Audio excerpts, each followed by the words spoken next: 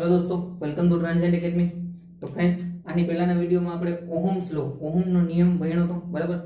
हवे ए नियममां जे आपणे एक सूत्र मेळव्युं हतुं V IR अथवा V/I बराबर R, तो एना एप्लिकेशन बेઝ उपर आपणे अमुक दाखलानुं प्रेक्टिस करीए, कारण के घणी वखत परीक्षामां आवा दाखला पूछाता होय छे बराबर। तो ओहमना नियमना जे एप्लिकेशनना जे अमुक दाखला छे एनी हुं अहींया 5-10 दाखला अत्यारे करावવાનો छुं। तो शुं छे के घणा बधा विद्यार्थीओने आवा दाखलामां प्रोब्लेम पड़ती होय तो केवी रीतना सूत्रनो उपयोग करवो, बेसिक पावर केवी रीतना फाइंड करवो, वोल्टेज केवी रीतना फाइंड करवो, करंट केवी रीतना फाइंड करवो, ए बधुं आरामथी ख्याल आवे। तो शांतिथी आ विडियो जोजो, एकवार पछी तमे एवुं थाय तमारे तो तमे नोट डाउन करजो, बाकी विडियो जोशो એટલે તમને આરામથી એટલું બધું નોટ કરવાની કઈ જરૂર નહીં પડે, પણ તમને એમ થાય કે દાખલો પ્રેક્ટિસ કરવી છે તો તમે નોટ કરી શકો છો બરાબર। અને અંતમાં તમારા માટે પણ થોડાક દાખલા હું આપીશ કે જેથી તમે ઘરે બેસીને પ્રેક્ટિસ કરી શકો। ઓકે, તો 1 બાય 1 આપણે દાખલા જોતા જઈએ। ક્વેશ્ચન નંબર 1 જોઈએ કે 10 ઓહમ ધરાવતી સર્કિટને 10 વોલ્ટ વીજ દબાણ સાથે જોડવામાં આવે છે। એક 10 ઓહમ ધરાવતી मतलब કે રેઝિસ્ટન્સ 10 ઓહમ છે અને 10 વોલ્ટ વીજ દબાણ, વોલ્ટેજ આપણે 10 વોલ્ટ છે એવી સર્કિટ છે, તો તેમાંથી કેટલા એમ્પિયર વીજ પ્રવાહ એટલે કે કરંટ પસાર થશે બરાબર। એટલે અહીં આપણને R આપેલો છે 10 ઓહમ બરાબર, વોલ્ટેજ આપણને આપેલા છે 10 વોલ્ટ। ઓકે, કરંટની વેલ્યુ આપણે ફાઇન્ડ કરવાની છે, કરંટની વેલ્યુ આપણે ફાઇન્ડ કરવાની છે। હવે આપણે કાલે જ જે સૂત્ર જોયું હતું V/I R અથવા V IR, આ બે સૂત્ર બરાબર। R એટલે કોન્સ્ટન્ટ અને V IR। હવે અહીંયા આપણે ઈ સૂત્રનો ઉપયોગ કરીને દાખલો ફાઇન્ડ કરવાનો છે, તો આપણે અહીંયા V/I બરાબર R છે બરાબર। તો આપણે કરંટની વેલ્યુ જોઈ છે તો I V/R બરાબર। તો V આપણી પાસે છે 10 વોલ્ટ, એના છેદમાં 10 ઓહમ રેઝિસ્ટન્સ બરાબર, અને 10 ગયા તો 1 એમ્પિયર કરંટ ફ્લો થશે। સિમ્પલ બરાબર। આ પહેલો દાખલો અહીંયા પૂરો। જસ્ટ એક સેકન્ડનો દાખલો છે, કાંઈ એટલા બધા વાર લાગે એમ નથી, ખાલી આ તો ગણ્યો છે, બાકી એક્ઝામમાં તો તમારે જોઈને કે R ઓહમ 10 છે, 10 વોલ્ટ છે, 10/10 1 એમ્પિયર, સીધું ટીક જ કરી નાખવાનું છે બરાબર। પણ એના માટે ઘણી બધી પ્રેક્ટિસ તમારે દાખલાની કરતી હોવી જોઈએ બરાબર। ક્વેશ્ચન નંબર 2 જોઈએ કે એક ઇલેક્ટ્રિક હીટરને 240 વોલ્ટના સપ્લાય સાથે જોડવામાં આવે છે બરાબર। 240 વોલ્ટની સપ્લાય સાથે આપણે જોડીએ છીએ અને જોડવામાં આવે છે, તેના 8 એમ્પિયર કરંટ ફ્લો થાય છે, વીજ પ્રવાહ લે છે। 240 વોલ્ટની સપ્લાય સાથે આપણે કનેક્ટ કરીએ છીએ, 8 એમ્પિયર કરંટ ફ્લો થાય છે બરાબર। તો તેનો રેઝિસ્ટન્સ ફાઇન્ડ કરો બરાબર, રેઝિસ્ટન્સની વેલ્યુ આપણે ફાઇન્ડ કરવાની છે। તો આ સૂત્ર લાગુ પડશે V/I R। ઓકે, તો 240 વોલ્ટ આપણને આપેલા છે, 8 એમ્પિયર છે બરાબર। તો 8 તેરી 24 અને 1 મિનિટ 30 એટલે R બરાબર આપણું થઈ ગયું અહીંયા 30 ઓહમ રેઝિસ્ટન્સ મળશે બરાબર। R બરાબર 30 ઓહમ રેઝિસ્ટન્સ આપણને મળશે। ઓકે, ત્યારબાદ ક્વેશ્ચન નંબર 3 જોઈએ। એક રેઝિસ્ટન્સ જેની કિંમત 25 ઓહમ છે બરાબર, રેઝિસ્ટન્સની કિંમત છે 25 ઓહમ અને તેમાંથી 5 એમ્પિયરનો કરંટ ફ્લો થાય છે। 25 ઓહમ છે, તેમાંથી 5 એમ્પિયરનો કરંટ ફ્લો થાય છે, તો વીજ પ્રવાહ પસાર થાય છે બરાબર।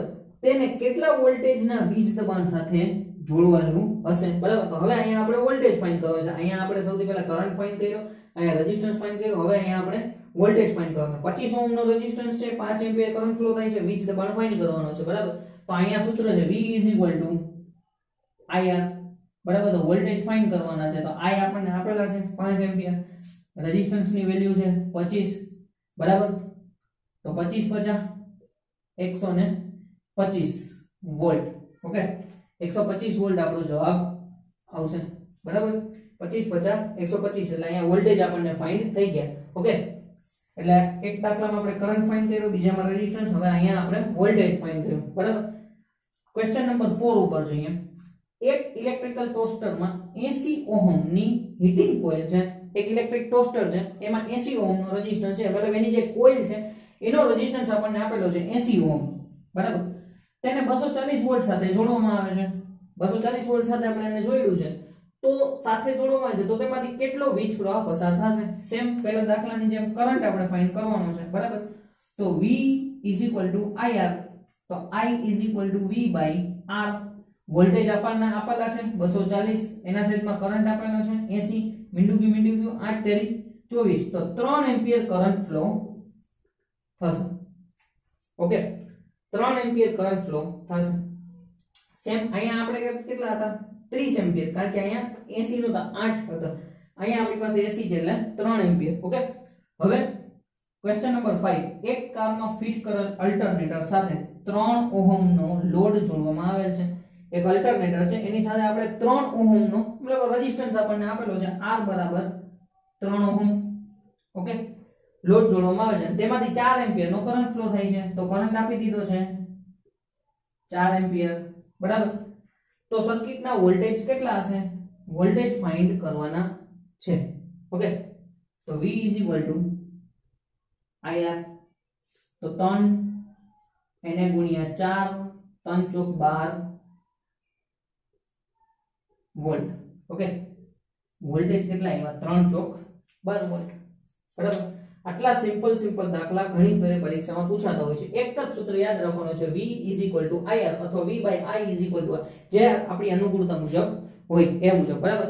5 દાખલા વ્યવસ્થિત આ રીતના સિમ્પલ તમે જોઈ લ્યો, બરાબર. કરંટ જોઈતા, આમાં રેઝિસ્ટન્સ ફાઇન્ડ કર્યો, આમાં આપણે વોલ્ટેજ ફાઇન્ડ કર્યા, એ ઉપરાંત આમાં આપણે કરંટ ફાઇન્ડ કર્યો, આમાં પાછું આપણે વોલ્ટેજ ફાઇન્ડ કર્યા. ઓકે, સાવ સિમ્પલ એવા દાખલા છે. તમારે જો સ્ક્રીનશોટ લેવો હોય તો તમે લઈ લ્યો, બરાબર.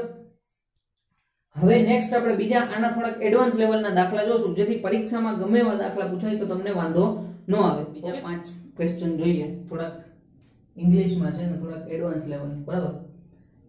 જો કે એમ જ સેમ જ રેઝિસ્ટન્સ ને એજ વેલ્યુ ફાઇન્ડ કરવાની છે, બરાબર. ક્વેશ્ચન નંબર 6 કઈ છે કે what is the resistance of soldering iron that draw 0.8333 ampere at 120 volt, બરાબર. સોલ્ડરિંગ આયરન નું આપણે રેઝિસ્ટન્સ ફાઇન્ડ કરવાનું છે. કરંટ તમને આપેલો છે 0.8333 અને વોલ્ટેજ આપેલા છે તમને 120 વોલ્ટ, બરાબર. તો R V by I, 120 ના છેદમાં 0.8333, બરાબર. ઓકે, તો અહીંયા આપણે કેલ્સી નો ઉપયોગ કરવો પડશે. ઓકે, તો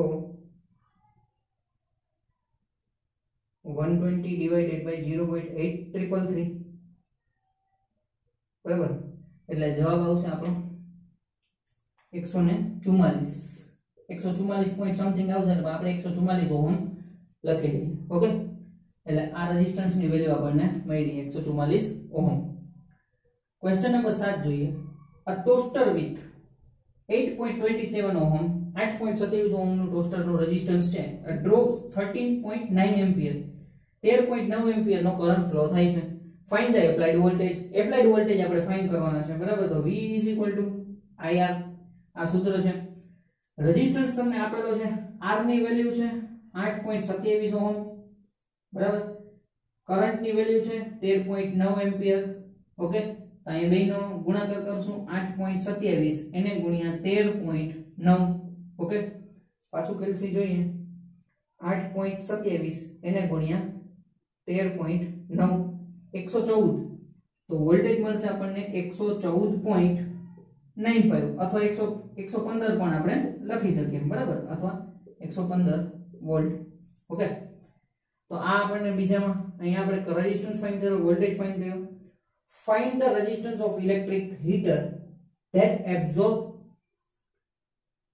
240 watt when the connected to a 120 volt line, બરાબર. રેઝિસ્ટન્સ આપણે ફાઇન્ડ કરવાનો છે અને પાવર આપણને આપેલો છે બસ 2400 વોટ આપણને પાવર આપેલો છે અને 120 વોલ્ટ આપેલા છે. પાવર બરાબર 2400 વોટ, બરાબર, અને V બરાબર 120 વોલ્ટ આપણને પાવર વોલ્ટેજ આપેલા છે. ઓકે, હવે અહીંથી સૂત્ર આપણું ચેન્જ થઈ છે, બરાબર. અહીંયા આપણને સૂત્ર લાગુ છે પાવર V²/R. ઓકે, આ સૂત્ર આપણને અહીંયા લાગુ પડશે, કારણ કે અહીંયા આપણને કરંટ આપેલો નથી. ઓકે, પાવર છે V² છે, બરાબર. તો પાવર એટલે અહીંયા આપણને છે 2400, એના બરાબર V² એટલે 120 એને ગુણ્યા 120, વર્ગ છે એટલે એને આવી રીતના લખી શકાય, એના છેદમાં R. ઓકે, R ને સામેની બાજુ જવા દઈએ તો R બરાબર 120 ગુણ્યા 120 એના છેદમાં 2400, બરાબર. 1 મિનિટ 1 મિનિટ 1 મિનિટ 12 12 12 24 2 2 6 12. તો R બરાબર આપણને મળ્યું 6 ઓહમ. 6 ઓહમ નો રેઝિસ્ટન્સ આપણને મળ્યો. ઓકે, R બરાબર 6 ઓહમ. એટલે આ સૂત્ર ખાસ યાદ રાખવાનું છે, power is equal to v square by r, બરાબર. એટલે 8મો દાખલામાં આપણને 6 ઓહ્મ રેઝિસ્ટન્સ ફાઇન્ડ કર્યું, પણ અહીંયા આપણને પાવર ને વોલ્ટેજ આપેલા છે. ત્યારબાદ ક્વેશ્ચન નંબર 9 તરફ જઈએ. How much power does a stove element absorb if it draw 10 ampere when connected to a 115 volt line 150, બરાબર. 115 વોલ્ટ લાઈન, આપણે વોલ્ટેજ આપણને આપેલા છે 115 વોલ્ટ, કરંટ આપણને આપેલો છે 10 એમ્પિયર, બરાબર. 10 એમ્પિયર કરંટ છે, 115 વોલ્ટ છે. પાવર ફાઇન્ડ કરવાનો છે. How much power does stove element absorb, બરાબર. આપણે પાવર કેટલો એબ્સોર્બ કરે છે એ ફાઇન્ડ કરવાનો છે. તો પાવર નું સૂત્ર છે power is equal to VI, બરાબર. તો 115 એને ગુણ્યા 10, બરાબર. એટલે 1150 આવી રીતના આપણે કરી શકીએ, બરાબર. ને ભાંગ્યા 1000 કરીએ તો કિલોવોટમાં, આ વોટ થયું, બરાબર. જો કિલોવોટમાં જોતું હોય તો આને છેદમાં 1000 કરી નાખો એટલે 1.15 કિલોવોટ. ઓકે, ઓપ્શન પ્રમાણે જે આન્સર હોય એ પ્રમાણે કરી નાખવાનું, બરાબર. એટલે પાવર આપણો આટલો થશે. એટલે આ સૂત્ર ઉપરથી આપણે power is equal to VI ઉપરથી આપણે પાવર ફાઇન્ડ કર્યો. અહીંયા આપણે v સ્ક્વેર બાય r સૂત્રનો ઉપયોગ કર્યો હતો. what current does at 1200 watt toaster draw from a 120 volt line, બરાબર. અહીંયા આપણને પાવર આપેલો છે, પાવર કેટલો છે તો કે 1200 વોટ. વોલ્ટેજ આપેલા છે 120 વોલ્ટ, બરાબર. પાવર છે આપણી પાસે 1200 વોલ્ટ અને વોલ્ટેજ છે આપણી પાસે 120 વોલ્ટ. વોટ કરંટ ડઝ, એટલે કરંટ આપણે વેલ્યુ, કરંટની વેલ્યુ આપણે ફાઇન્ડ કરવાની છે, બરાબર. તો power is equal to VI, આપણું જે સૂત્ર છે ઈ. તો I બરાબર P by V. Okay, I બરાબર P બાય V. તો 1200 વોટ એના છેદમાં 120 મીંડુ 12 દાન 120. કરંટની વેલ્યુ આવ્યું 10 એમ્પિયર. ઓકે, 10 એમ્પિયર કરંટની વેલ્યુ આવી. તો આ 5 દાખલાની અંદર તમે જોયું કે આપણે કઈ રીતના કરંટ ફાઇન્ડ કરીએ છીએ, પાવર ફાઇન્ડ કરીએ છીએ, પાવર અને રેઝિસ્ટન્સની વેલ્યુ ફાઇન્ડ કરીએ છીએ, આ પાવરના સૂત્રો પરથી. પરીક્ષામાં આવા જ દાખલા પૂછાતા હોય છે, બરાબર. તો ખાસ તમારે ધ્યાન રાખવાનું છે કયા કયા પ્રકારના, થોડી ઘણી પ્રેક્ટિસ કરશો, આવા 25-30 દાખલા ગણી નાખશો એટલે આપણે એકદમ મગજમાં બેસી જશે ક્યાં કે કરંટ ફાઇન્ડ કરવાનો, વોલ્ટેજ ફાઇન્ડ કરવાનો, પાવર ફાઇન્ડ કરવાનો. હવેના આના પછી હું તમને સીધા હોમવર્ક માટે થોડાક દાખલા આપું છું, ઘરે પ્રેક્ટિસ કરજો, આરામથી તમારા દાખલા થઈ જશે. ઓકે, આની પહેલા આપણે 10 દાખલા જોયા જેથી તમને ખ્યાલ આવે કે ઓહમના નિયમમાં દાખલા કેવી રીતના પ્રેક્ટિસ કરવા. જો તમને એટલી બધી દાખલામાં તકલીફ પડતી હોય તો વ્યવસ્થિત રીતે દાખલા જુઓ અને દાખલાની પ્રેક્ટિસ કરો. અલગ અલગ ઘણા બધા આવા મિનિમમ 25-30 દાખલા ગણી નાખશો એટલે પ્રેક્ટિસ થઈ જશે. તો આરામથી પછી તમે જોઈને જવાબ આપી શકશો, બરાબર. 5 દાખલા સાવ સિમ્પલ છે જે જોઈને ફટાફટ થઈ જાય, બરાબર. બહુ રકમ નથી લખેલી, ખાલી વેલ્યુ જ આપેલી છે, બરાબર. ક્વેશ્ચન નંબર 1 માં એમ કહે છે કે 100 વોલ્ટ છે, બરાબર, અને કરંટ I બરાબર 5 એમ્પિયર છે, તો રેઝિસ્ટન્સની વેલ્યુ ફાઇન્ડ કરવાની છે. ઓકે, ક્વેશ્ચન નંબર 2 માં એમ કહે છે કે રેઝિસ્ટન્સની વેલ્યુ 25 ઓહ્મ છે, કરંટની વેલ્યુ 10 એમ્પિયર છે, તો વોલ્ટેજ ફાઇન્ડ કરવાનો છે, બરાબર. ક્વેશ્ચન નંબર 3 માં પાવરની વેલ્યુ 400 વોટ છે અને રેઝિસ્ટન્સ 10 ઓહ્મ છે, તો વોલ્ટેજની વેલ્યુ આપણે ફાઇન્ડ કરવાની છે, બરાબર. દાખલા એવા પસંદ કર્યા છે કે ઓલમોસ્ટ બધા સૂત્રોનો તમે ઉપયોગ કરી શકો. ક્વેશ્ચન નંબર 4, વોલ્ટેજ 220 વોલ્ટ છે અને રેઝિસ્ટન્સની વેલ્યુ 20 એમ્પિયર છે, તો કરંટ આપણે ફાઇન્ડ કરવાનો છે. ઓકે, ત્યારબાદ કરંટની વેલ્યુ 3 એમ્પિયર છે, રેઝિસ્ટન્સની વેલ્યુ 6 ઓહ્મ છે, તો પાવર ફાઇન્ડ કરવાનો છે. ઓકે, તો એટલે આ 5 દાખલા છે, તમે પ્રેક્ટિસ કરો, જુઓ દાખલાનો જવાબ આવે છે કઈ રીતના. કમેન્ટમાં તમે એવું હોય તો કમેન્ટમાં લખજો, બરાબર.